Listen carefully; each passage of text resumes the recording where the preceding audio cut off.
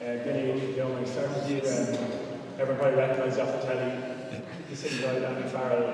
Can you give us an insight into what you do during the games? I think during the games is you're just trying to reconfirm or spot something that maybe you thought was going to happen during the week, making sure it is happening, or something that obviously it's tricky for the coaches. They have their own areas, so it's trying to be a little bit detached from the kind of the bits that they're responsible, and trying to give them something that maybe they're not seeing. So if a winger's changed position late, or even then the small things like a starting lineup change, obviously they're just coming out of a warm-up, so there's always that like period of the first 5 or 10 minutes where you're trying to figure out where they set up the way maybe you were hoping that they would be, or you know, they touch that. Sorry, excuse me. Yeah, set up the way that we thought they were going to be. So. And then during the week, like how much is there a team of analysts? How much goes into actually the day-to-day stuff? So we've three with us here, myself, John Buckley and Alan Walsh, and then we've got two data guys back in Dublin that are just working on, and they've been working on the route all the way, and they have to be all the way to a final. So that's they're nicely detached from this, and then as we progress, we lean into their work more, take it on, and then put it into practice straight out. So we're not getting caught up in that ourselves. So you, Ian.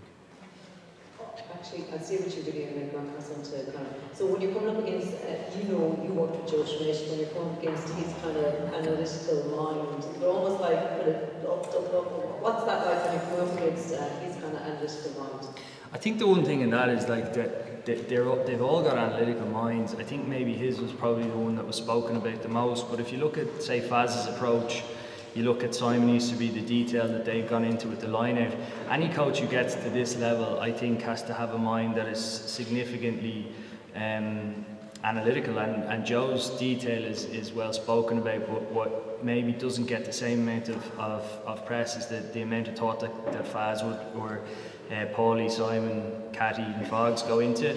You know, you're talking about Foggs is like moving 6 inches left in a scrum or something like that, and I think that's where Joe's kind of been a reputation built around it. But anything that he would have come up with, or that he would have kind of led in Irish rugby, obviously the remnants are still there, and we've all benefited from that in the same way that somebody like Felix leaves the Irish system and goes to South Africa. So that's just the natural way it goes, and when a coach leaves, they take stuff with them and they leave stuff behind. So. Conor, from your previous World Cup experience, are you as primed as you've ever been to finally get into that World Cup semi-final? Yeah, I suppose yeah is the short answer.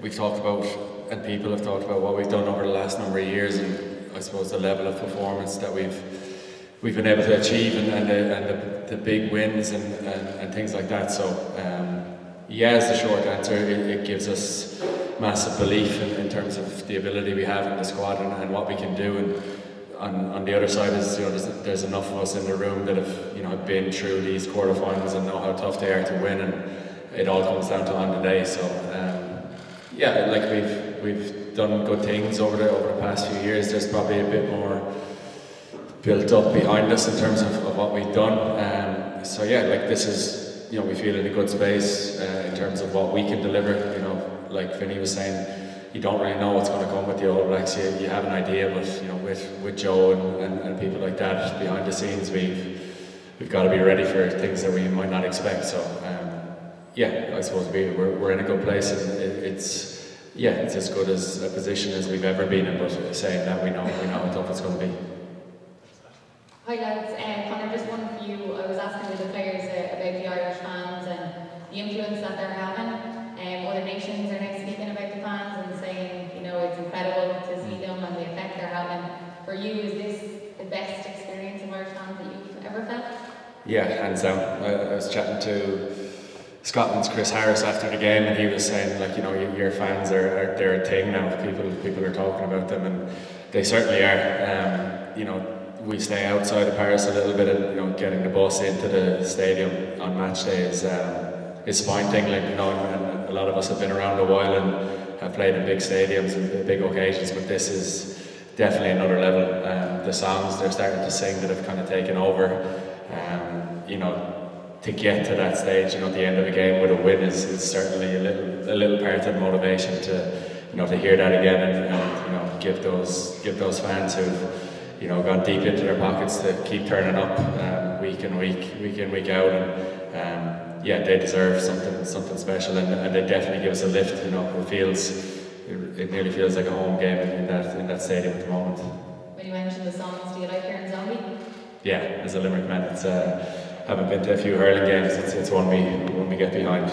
Bundy thinks they're singing Bundy at the time, but they're definitely not. I'm not going to do that. Conor, you've obviously played with Johnny for a very long time. He seems to be really enjoying this World Cup on the pitch. You see him kind of engaging with the crowd a lot and kind of soaking up the atmosphere. Can you just tell us a bit about what it's been like behind the scenes, and have you noticed anything different about him compared to the seasons ago? It's been a nightmare. Yeah, absolute nightmare.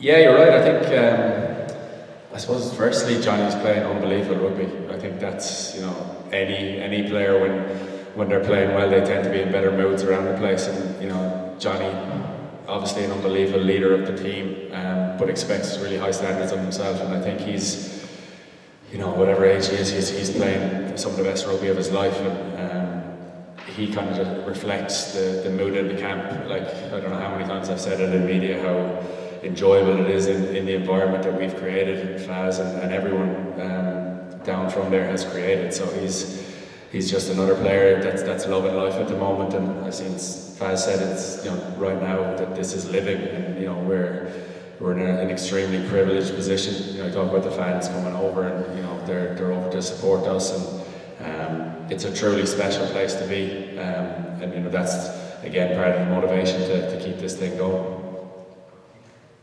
Conor, the All Blacks have spoken about them being a totally different team compared to last summer. Does that work both ways, and can you give us any insight into how Ireland have evolved since you last faced them? Yeah, I think every team tries to evolve, tries to improve game on game, year on year, and the All Blacks are no different. You know, what happened in the summer was incredible. It was a really special tour, really special series win. You know, but we've the way Vinny and all the lads have analysed them, and we've seen a lot of it too. They've definitely improved. You know, they've grown their game. They've learned from definitely that series, and you know, if you stand still as a team in the modern era, you're going to get left behind. So both teams have developed. I've played against the All Blacks where we've beaten them, and we played them a week later, and they're a completely different animal. So if you look at it that way, I suppose, will there be a reaction from the summer? Like I've heard people talk about that, use it as motivation. I'm sure they will be, and they'll be coming out with a point to prove. And sure, World Cups, they're historically an unbelievable side. So you know, we got to be ready for the best version of them on the weekend. Conor, experience is obviously important, but there's loads of guys even the 23s weekend who weren't there in 2019. How important have they been to driving this whole thing on? There's a fearlessness maybe to a lot of them. Yeah, I think you said it, fearlessness. There's something about those guys like Mac or even like Jimmy coming in on the bench. And there's no issue. You know, there's complete confidence in Jimmy and these kind of guys. Like you said, they weren't there in 2019. You know, that was a tough World Cup for all of us, and you know, we had to dust ourselves off and kind of get rid of that scar tissue and move on. Whereas these guys have come into a really good environment, and I suppose, you know, winning more often than not is something they're used to. So, you know, you would think, I know I'm talking about Jimmy coming in on the bench, it's a huge game, but he's used to it. He's delivered for us in the past and in the limited number of caps he's had. So I think that for us, anyway, for me, and I'm sure the more experienced lads would agree, you know, those lads coming into the environment, they've added a freshness, a fearlessness is the word I'd use again, that, you know, drives us on to kind of, you know, chase success and expect to win. Boys, quick question for each again. Firstly, Conor, if you snuck into the All Black camp and you're only a team meeting, what do you think they'd be saying about this Irish team? Don't know what Joe would be saying about us. Traditionally, I suppose the All Blacks, you know, they really focus on themselves, and and what they can do and the standards they hold themselves to. But I suppose if you were to think about it, what we'd like is, and I would assume there's a bit of respect there now. You know, over the last number of years, we've had great tussles with them. You know, when I started off in my international career, playing against New Zealand was really daunting, and it still is. But you know, did we really expect to beat them? Is questionable. And whereas now, there's definitely a bit more belief with the understanding of how good they are and how hard it is going to be to beat them. But you know, there's definitely a respect there on both sides. I've got the microphone taken off me. Perfect. Oh, Vinny, I'll take that. Okay, what's the single most important step or piece of data playing All Blacks? I think there's one weird one, which is our missed tackles. And people would say, like, missed tackles against teams is obviously so important, but and it flashes up on TV, but very often when you look at a missed tackle stat, it can be a very positive thing. And I think teams that defend with a lot of line speed will miss more tackles. And I think if you get off the line, which New Zealand do very well in their defence, you will miss tackles, but you'll wrap them up and soak them up on the other side of it. So I think sometimes people get hooked into a negative on a missed tackle stat, but actually a lot of the teams in the world now that are missing more tackles are conceding less points. And I think that's something that's been a change, because teams are coming off the line so hard and forcing teams back inside. Conor, what would it mean for you, the group and the nation, who will the momentum building behind Ireland at the moment, to reach your first ever World Cup semi-final? Yeah, it mean everything. On the outside, it's obviously a talking point that we've never got there. Within the group, you know, we think this is a different team, and you know, the capabilities are different. But yeah, to get to that point would be everything. Like, this weekend is the biggest game I've ever played, and it's the same for everyone in the group. So that alone, to get through that, would be a huge moment, a huge milestone. You know, breaking a quarter-final isn't something we talk about. You know, where it's cliche, but game on game, we're focusing on the next moment. But yeah, like, the opportunity, and you know, with the group we have, such a special group, it's something we're chasing, something we absolutely love to do for ourselves and for the fans that are here and at home. But you know, I can't get away from, you know, how hard it's going to be, how difficult a task it is. But yeah, it would mean the world to all of us to get to that next stage. Last two questions, Ollie, then Tom. Conor, you've got 3 Kiwis in your squad. Can you give us an idea of how that's been this week and the sort of motivation they hold to hopefully knock the All Blacks out of the World Cup?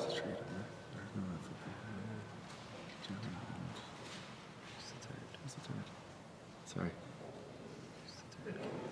Trying to find the 3. Yeah, who's the third? James, Bondi, sorry. Yeah, Samoan, no.